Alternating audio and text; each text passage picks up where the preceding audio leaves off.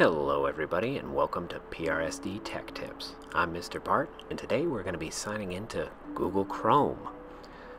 So in the last episode we went through just the web-based, meaning here I am signed in here. But today what we're going to do is sign into the browser itself. Obviously this will only work through Google Chrome, so if you have Firefox or Safari or Internet Explorer, this won't work.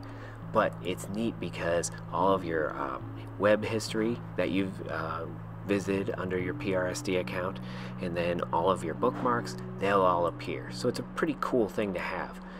You can see I was able to do that because I'm already signed in on my computer, and I did that just by going up here. If you haven't signed in yet, it'll probably say sign in up there.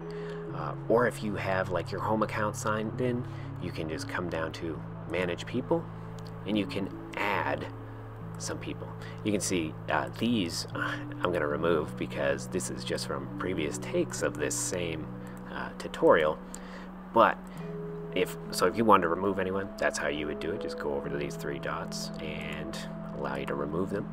But I want to add a person, so the bottom right. If you set a custom thumbnail for yourself, don't worry, you can just pick whatever one. The custom thumbnail will end up syncing after the fact. You just type in your persona, then add. This is not going to work for me because I'm already signed in, but if you just signed in, you put in your email,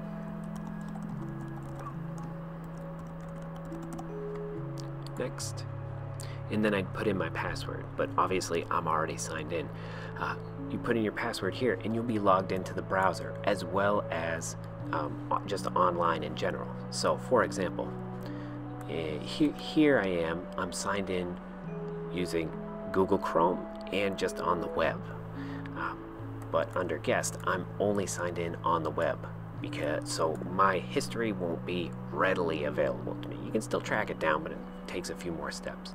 The nice thing about this is if you are using Chrome at, say, the Donahue School, and you're just typing away and for some reason you have to go to the middle school, but you don't remember to email yourself the specific web pages you were looking at, when you get to the Donahue School, when you get to the middle school, you can just sign in, go to Google Chrome and sign in, and you'll have access to the places you just were and all of your bookmarks if you need them.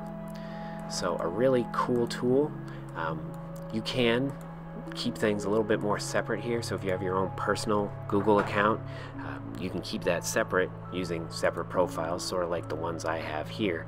So like I have one for Pawtucket TV, another one for where I coach, and those are completely separate. They don't overlap, so they have completely different interfaces.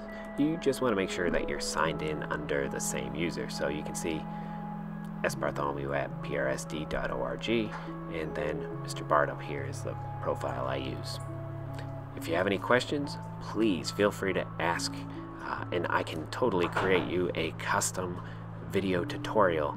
So many awesome things are available to us using the Google Education Suite, and it can be very easy to get overwhelmed very quickly, but totally understand that, and any question you have, happy to help you out through it, because I think that allows people who come after you to have a resource readily available. So feel free to shoot me an email. Have a wonderful day.